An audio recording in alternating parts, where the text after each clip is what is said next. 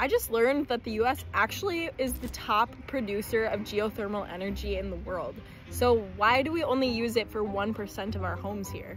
Well, this is because energy is subsidized, meaning that the government helps businesses that extract it out by providing them with a little bit of money to do so. This used to be the case for geothermal energy, but in 1981, Reagan cut funding for geothermal by $18 million.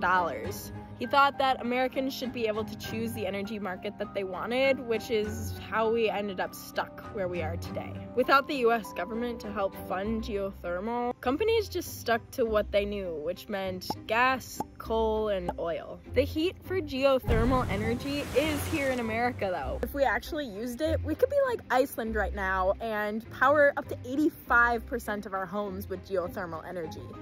If you like uncovering hidden solutions buried just below the surface, like geothermal, then make sure to like and subscribe.